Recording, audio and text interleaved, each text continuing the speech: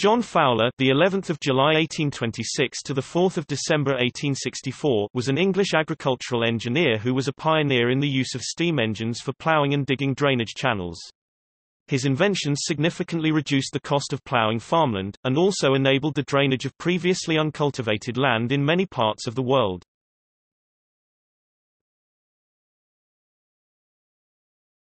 Topic: Early life. Fowler was born in Melksham, Wiltshire. His father, John Fowler Sr., was a wealthy Quaker merchant, who had married Rebecca Hull, and together they had 3 daughters and 5 sons, of whom Fowler was the third son. When he left school, Fowler followed his father's wishes and began working for a local corn merchant, but when he came of age in 1847 he turned his back on the corn business and joined the engineering firm of Gilkes Wilson and Company of Middlesbrough. Amongst other things, the company was involved in building steam locomotives and colliery winding engines. The company built a number of locomotives for the Stockton and Darlington Railway.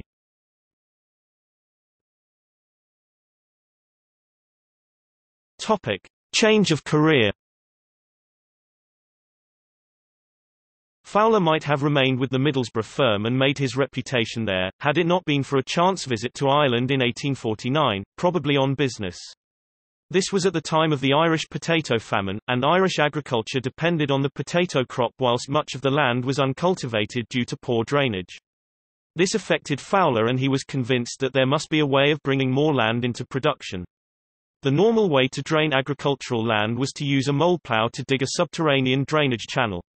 The mole plough has a vertical blade with a cylindrical mole attached to the bottom. The mole is pointed at the front end, and as it moves through the soil, it leaves a horizontal channel into which porous drainage pipes can be laid.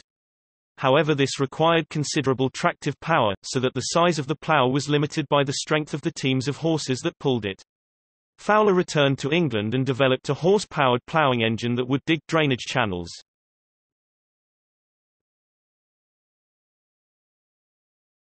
Topic: First drainage plough. Fowler's ploughing engine dragged itself across the field on rollers, pulling the mole plough as it went. The engine was driven by a team of horses that walked round a capstan, winding in a rope which was passed through a pulley securely anchored at the far end of the field. The mole would have a string of drainage pipes attached at the rear end, and these would be dragged through the channel created by the mole. On completing each length of drains, the engine would be turned, the rope would be let out and the pulley repositioned ready for the next length.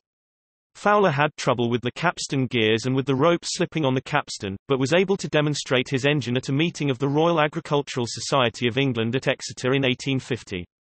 He was able to lay a drain at a depth of 2 feet 6 in (0.76 meters) in heavy clay. His invention was awarded a silver medal and was reported as altogether the most important feature of the exhibition.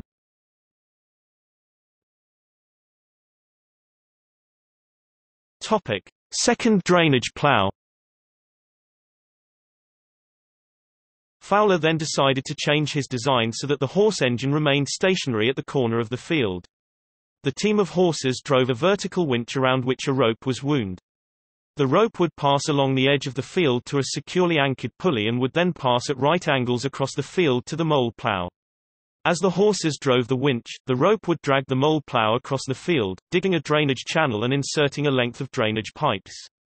When each length had been completed, the pulley would be moved to a new position, the rope would be let out and the plough would be taken to the far side of the field, ready to start the next channel. The design was a vast improvement on the previous one, in that the horsepower was not being expended in dragging the machine across the field, only the plough. Fowler demonstrated his new drainage plough at the Great Exhibition in 1851 and at the Royal Agricultural Society of England meeting at Gloucester in 1853, where he was awarded another silver medal. He was able to lay drains to a depth of 3 feet 6 in (1.07 meters).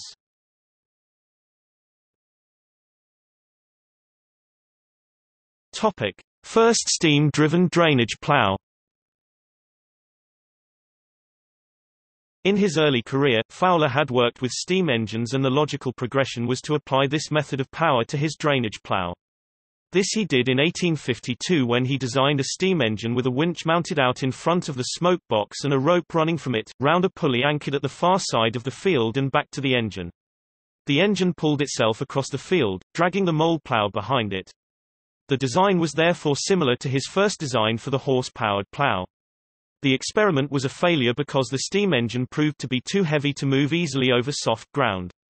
However, in the same year, on 21 October, Fowler was awarded patent number 480 for improvements in machinery for draining land, believed to be one of the first patents for the use of steam power in agriculture.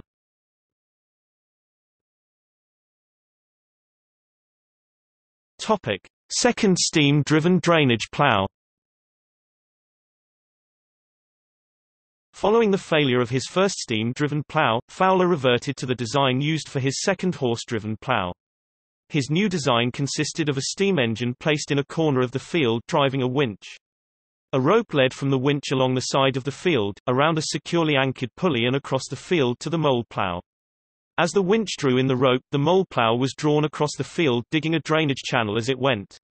The engine also had a second winch with a rope passing round the same anchored pulley and then passing across the field and around a second pulley and back to the plough.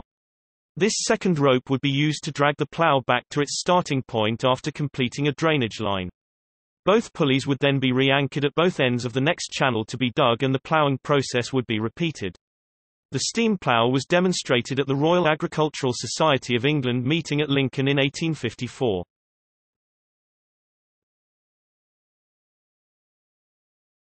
Topic: Steam-driven plough. It seemed an obvious progression to use Fowler's latest steam-driven plough for normal ploughing, rather than just drainage channels. However, normal ploughing was much lighter work that could be achieved perfectly well by a team of horses, and in comparison the steam-driven plough was rather cumbersome. One way of improving the plough's efficiency would be to design a plough that could plough in either direction without having to be turned round. Fowler achieved this by designing a frame for the plough that had two ploughs attached as a kind of seesaw.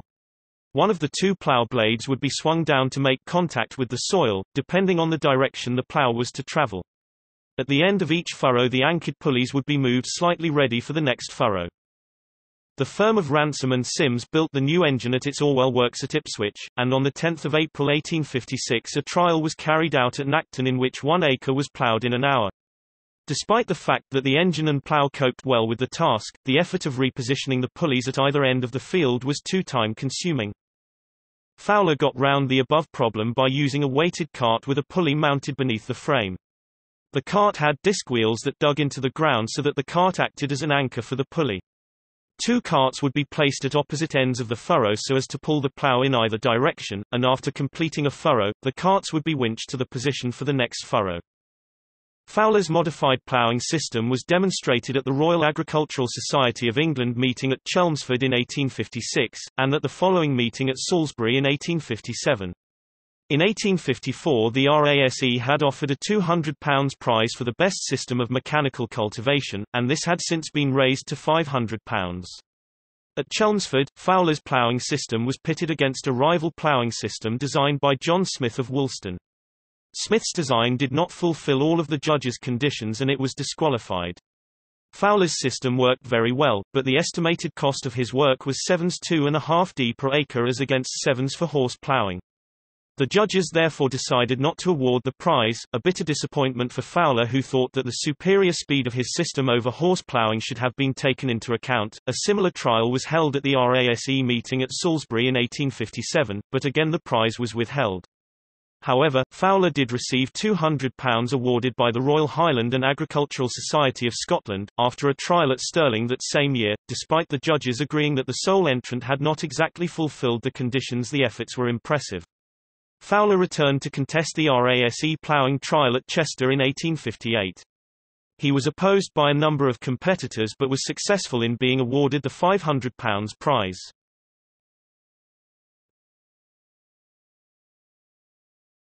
Topic: Marriage.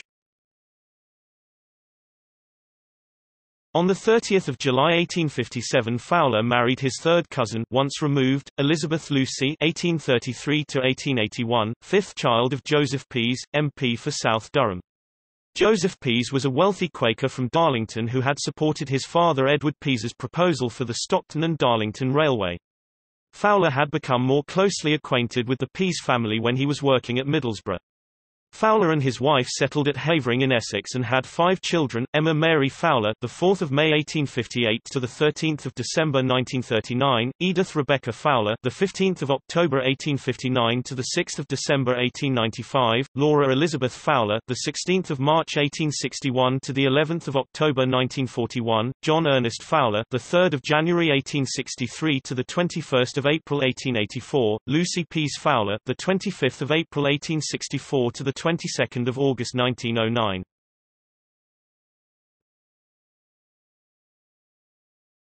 Topic: Double-engine ploughing. In 1856, Fowler filed a patent relating to a method of ploughing using 2 self-moving engines, placed at opposite ends of the field and each using a winch to draw a plough backwards and forwards between them. This system did away with the need for pulleys and anchors, but was more expensive in that it required 2 engines, only one of which was working at a time. It is believed that Fowler persevered with his single-engine ploughing system because it was cheaper and he saw it as more affordable for average farmer. Eventually the double-engine ploughing method superseded the single-engine system that had won the prize at Chester. Because of its expense, it was normally operated by contractors. Fowler first showed his double-engine system of ploughing at the RASE ploughing trial at Worcester in 1863. He competed in 1864 in Newcastle upon Tyne, competing against a ploughing system designed by his great rivals, the Howard brothers of Bedford. Fowler's system carried off every prize.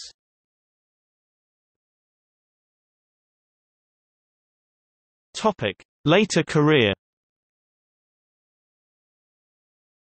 Between 1850 and 1864, Fowler took out in his own name and in partnership with other persons 32 patents for ploughs and ploughing apparatus, reaping machines, seed drills, traction engines, slide valves, the laying of electric telegraph cables, and the making of bricks and tiles.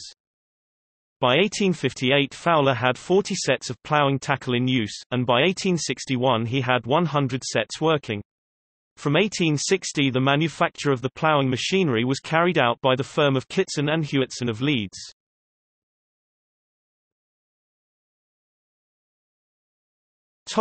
John Fowler and Company.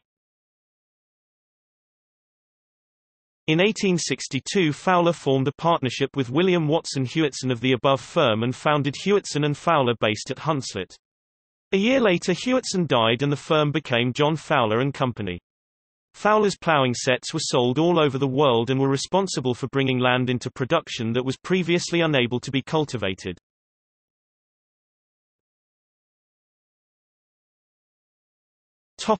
Retirement. Fowler had worked so hard in developing his ideas that he had undermined his health. He was advised to take more rest and so he retired to Ackworth in Yorkshire, to recuperate. He was persuaded to take up hunting as a way of getting exercise, and whilst out with the hunt he had a fall and sustained a compound fracture of his arm. Whilst recovering from this mishap, he developed tetanus and died on 4 December 1864, at his home in Ackworth. He died only months after his great triumph at the Newcastle ploughing trial, at age 38. His brothers Robert, William and Barnard had joined him in the business he had founded and they continued to run the firm after his death. Fowler's method of ploughing continued to be used until well into the 20th century, when the internal combustion engine allowed the development of light but powerful tractors that could draw a plough behind them. A monument to John Fowler's invention of the steam plough was placed on his father-in-law's Piedmont estate in 1856, but was moved in 1870 to South Park, Darlington. The plinth may still be seen there, but the plough that it supported disappeared in 1970.